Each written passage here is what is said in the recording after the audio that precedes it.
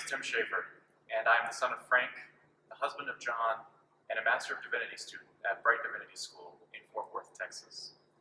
I invite you to join with me on Monday, February 22nd at 7 p.m. in the Bass Conference Center at BRITE to see the film An Act of Love. This compelling documentary follows my dad's journey from small-town minister to outspoken advocate as he was put on trial in the United Methodist Church for officiating my wedding. The following Thursday, February 25th at 7 p.m., BRITE will host a panel titled Narratives of Love and Hope, Churches and LGBTQI Families, with local clergy and my father as guest speakers. These events are free and open to the public. I hope to see you there.